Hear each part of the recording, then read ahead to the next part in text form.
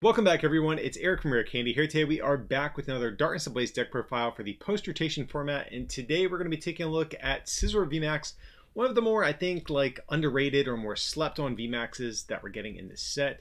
And so what we have here today is kind of like a toolbox deck of sorts, but kind of with a heavy emphasis on Scizor, and then a bunch of healing and tanking options to ensure that we can just survive a bunch of hits with all of our big sturdy metal Pokemon that we're going to be playing in this deck.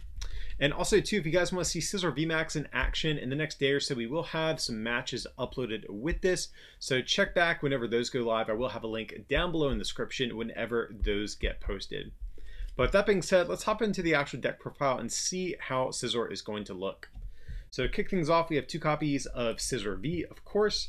And Scizor V is actually better than a lot of the normal sort of pre-evolutions we sometimes see on these VMAXs.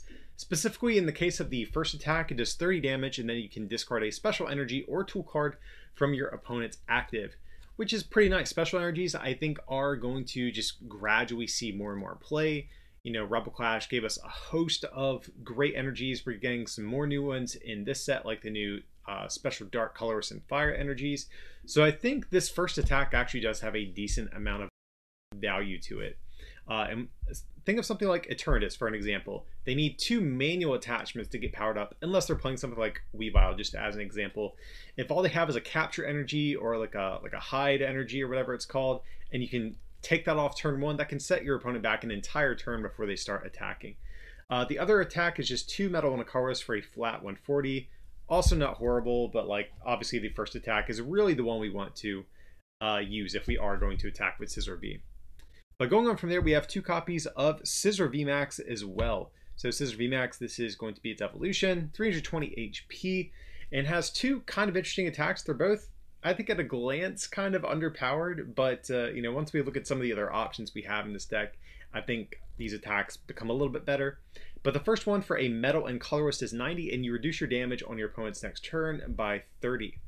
And then its other attack for 2 metal and colorless just does a flat 190. So ideally, we're just trying to tank hits with this deck. We also play things like Lucario, Melmetal, and other ways at reducing our damage. So between all of those, this first attack actually can be pretty decent, even though it's only hitting for 90. So that's going to be Scizor. Like I said, it's a 320 HP Pokemon already. So between this and its other tanking and healing options, it's going to be around for a few turns before it goes down. Up next, though, we do have one copy of Gyrosean V. Gyrosean's just blatantly too good not to play if you're a metal deck. Of course, has the Intrepid Sword attack. You can end your turn and then look at the top 3 cards of your deck, attach any metal energies you find there to Gyrosean, keep the other cards. So that's fine. Also, Brave Blade is a solid attack, 230 for 3 metal, and you can't attack on the next turn. So this does hit a little bit harder than Scizor V. Definitely can be nice at knocking out those opposing Pokemon V or Pokemon GX that Scizor might not be able to quite one-shot sometimes. So Gyrosean, obviously a great backup attacker and a good consistency booster with its ability. But we also are playing one copy of Zamazenta V. Zamazenta is a card I think is only gradually going to get better from here on out with, you know, as we get more and more VMAXs added into the game. But it has this ability, it prevents the damage done to it by your opponent's Pokemon VMAX. So think of things like Eternatus. They really don't play many great ways at dealing with this. You know, they might play like a Hoopa or two, but I mean, other than that, by and large, Zamazenta is going to be very difficult for them to get through. I mean, think of other decks like Dragapult VMAX of the past. Really hasn't played like any other attackers other than the VMAX, which can only hit for 60 damage max. So this ability, very, very good, I think, in this format. Its attack also not too bad. For 2 metal and colorless does 130, and you discard a special energy from your opponent's active. So just a nice little, you know, attack we can soften them up with, maybe discard some energy in the process, but the ability is really the main reason we're playing the Zamazenta here. Up next from there, we have one copy of Lucario and Melmetal GX, mainly playing this for the Full Metal Wall GX attack. For a colorless energy, it reduces your damage done to your metal Pokemon by 30 for the rest of the game. But if you have an additional energy, then you can discard all of your opponent's energy. So we have actually quite a good bit of different energy denial cards that really honestly wasn't intentional, but we do have some disruption options in the form of some of these different attacks. So getting that minus 30 on all of our opponent's attacks for the rest of the game is really the main reason we're playing this thing. Up next from there, though, we have one copy of the Duraludon back from Rebel Clash.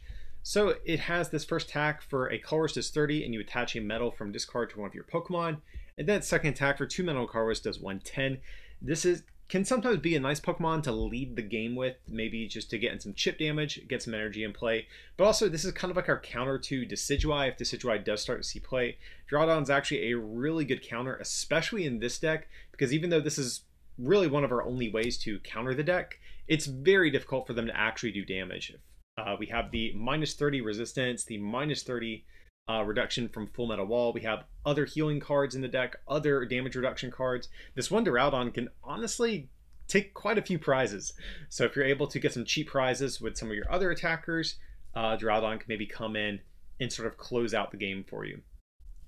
So that's what's mainly in there for. We do also have one copy of a Ranger with that Primate Wisdom ability. Of course, we can put a card from hand and replace it with the top card of our deck. So if we're playing a research or something like that, it can sometimes be nice to protect those metal saucers or whatever it might be from getting discarded sometimes. We also have a copy of Dedenne GX, of course, to discard our hand and draw 6. You know, we play metal energy in this deck, so discarding those metals, always good to be able to get back out of the discard with metal saucer.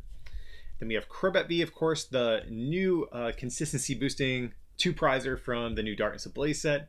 Much like with Dedenne, you can't use more than one of these abilities in a turn, but you get to draw until you have 6. So sometimes if you don't want to discard your whole hand, Crobat can be nice instead of Dedenne. And also, of course, I think it's better just to play one of each of these instead of 2 of either one, because let's say you Dede change your hand, you discard it, draw 6, and you still miss, you know, whatever that key card is you're looking for. You can keep digging with a Crobat, whereas you wouldn't be able to with a second Dedenne GX.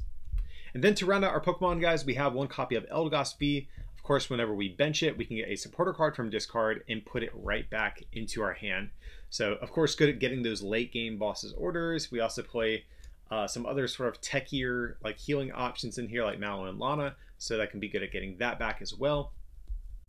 But going on to our trainer cards, we have 4 copies of Professor's Research, just a nice discard and draw 7. Of course, tossing away metal energies is good so we can get them out of the discard pile later. We also have 4 copies of Marnie. These are probably the best sort of generic draw options we have right now in the game. So Marnie, of course, you have both players shuffle their hands, put them at the bottom of their decks. You draw 5, your opponent draws 4. A little bit of disruption, and also we don't have to discard our hand, which is kind of nice. We have 3 copies of Boss's Orders, just to switch our opponent's active with one of their bench Pokemon, just to choose what we want to take knockouts on in the deck. And we also have 2 copies of Mallow and Lana as well to round out our supporter cards. So Mallow and Lana is another way we can ensure that we're going to stay alive for another turn or 2. So of course, the supporter card, you just switch your active with one of your bench Pokemon, but if you discard 2 cards from hand, you heal 120 in the process. So just trying to make it as hard as possible for our opponent to take these knockouts on our Pokemon. Going on to our items, we have 4 copies of Quick Ball, of course, just to find our basic Pokemon, but we also have 4 copies of Pokemon Communication in the deck as well, just because there's no way to actually search out Scizor VMAX without just drawing into it naturally. So we need something like this, or maybe even Evolution Incense to do that. You know, even though we don't play a ton of Pokemon, I still think I like Communication a little bit better, just because it gives us the flexibility of grabbing basic Pokemon, not just evolutions. So of course, the challenge with Communication, you do need a Pokemon in your hand to put back into your deck. And with a lower count of Pokemon, sometimes it doesn't work quite as frequently as Evolution Incense, but I really just like the added flexibility of it a lot more. Going on, we have 4 copies of Metal Saucer, another staple for our metal decks. We attach a metal energy from discard to one of our benched metal Pokemons. Of course, just to ensure we can keep our attackers powered up throughout the course of a game. And up next from there, we have 4 copies of Metal Core Barrier as well. Another bit of metal support, one that we don't usually see too often, especially like in the pre-rotation format. Metal Frying Pan is sort of been the go-to like metal tool of choice, but since we have lost Frying Pan, and I don't see a big need for something like Metal Goggles in this deck, Metal Corvair, I think, is probably our favorite tool card. So it's a little bit better and a little bit worse than Frying Pan in a couple different ways. So the big thing that kind of sucks about Metal Corvair, you have to discard it at the end of your opponent's turn. But the big thing that makes this card good is that it reduces our damage by 70, which is pretty insane. Compared to Metal Goggles and Metal Frying Pan, that's a plus 40 damage reduction over them. So we're playing the 4 count just because we do have to discard them at the end of our opponent's turn. So we want to be able to keep slapping these down every turn if possible. Next up from there, we have 3 copies of Switch. So all of our Pokemon have kind of clunky retreat cost. You know, Lucario Melmetal has 3, Zacian has 2, I think even Scizor has 2. So we definitely need some added mobility in this deck, especially since we are playing Metal Saucer. Very frequently, we need a Pokemon on the discard pile, or I'm sorry, on the bench. That way we can accelerate energy out of the discard pile to it, and then switch that Pokemon into the active. But even despite that, we're playing 2 copies of Air Balloon as well. Right now, Air Balloon, I'm choosing to play this just because with Metal Saucer in particular, you want that nice pivot Pokemon that you can always promote in between knockouts. So let's say, for example, you have like a supporter in hand, like a Research, and you have an Air Balloon. So if you slap Air Balloon down, you can Research, then find your Metal Saucer afterwards. But if this was maybe just a 4 count of Switch, a lot of times you would just be discarding these and not actually able to get that nice pivot. So I do like Air Balloon. I think you could maybe cut one of these for a 4th Switch, but I definitely at the very least like 1 copy of this for sure. So of course it's going to reduce our retreat cost by 2. You know, even when that's attached to Lucario Melmetal, really not a big deal because we're probably going to have at least 1 energy on this anyways. So an Air Balloon is going to effectively allow it to retreat by discarding that 1 energy. And then from there, to round out our items, we have 1 copy of Reset Stamp in the deck as well. So of course, it's going to force our opponent to shuffle their hand into their deck and draw equal to the amount of prize cards they have remaining. And then the only other card for our trainers is going to be 1 copy of Chaotic Swell. Really like Chaotic Swell in this format, especially since Eternus is getting a lot of hype, and if they are going to be playing Black Market, we definitely need a way to counter that stadium. That's going to be very, very important. And so just making it harder for our opponent to play the game, just in general, is kind of like a theme in this deck. We're making it hard for them to do damage to us, disrupting their stadiums in the process, also not too bad.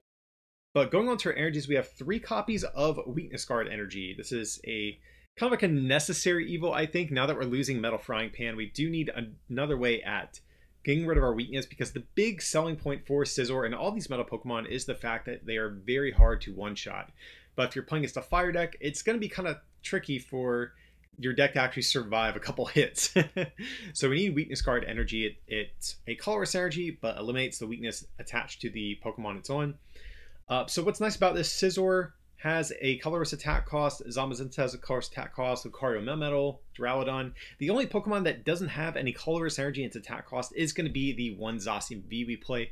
So luckily the Weakness Guard energies really aren't going to be problematic in terms of disrupting our energy consistency we normally have. But of course we are still playing some basic energies. In total we are going to be playing 3, 6, 9 copies of Metal Energy in total to round out our list. We still want a decent amount in the deck just because we do need to be able to find them to discard with Quick Ball, Research, to be able to Metal Saucer back into play. So definitely didn't want to skimp too hard on these, even though we are playing the Weakness Guard energies in here as well. So that's going to be our look at the Scizor VMAX deck. You know, Metal is starting to become one of those types, almost kind of like Fire or Lightning, where there's so many good Metal attackers in the format now, and there's so much support for this type. It remains to be seen if Scizor can kind of cut through and actually be one of like the premier or go-to Metal Pokemon that you're going to be using in your Metal deck. So that kind of remains to be seen, but I really do like the tanking potential of Scizor. You know, it's a lot sturdier than Zacian, even though it does hit for slightly less damage. I think a lot of the time it doesn't matter too much because VMAXs, you're going to have to 2-shot no matter what, regardless if you're Zacian or Scizor. And the more VMAX heavy the format tends to go, I think the stronger a card like Scizor is going to be, just because the damage difference between Zacian and Scizor starts to matter less at that point. But with that being said, guys, I hope you did enjoy this deck profile. Of course, if you did, feel free to like and subscribe, and also consider supporting this channel as well by becoming a patron over at patreon.com/rarecandytcg, or by picking up some merch from our online store, rarecandytcg.com. It would mean a lot. But as always, thanks so much for watching, and we'll see you next time.